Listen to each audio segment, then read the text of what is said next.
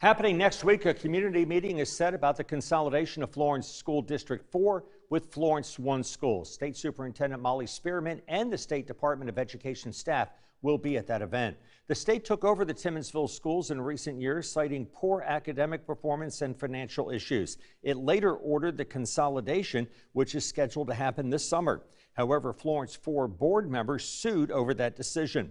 That lawsuit claims that Superintendent Spearman does not have the authority to get rid of a school and that the state spent taxpayer money without any public hearings. Now, this meeting will begin at 6 o'clock next Thursday evening at the Timmonsville Education Complex Library on Kemper Street. Count on News 13 to keep you covered.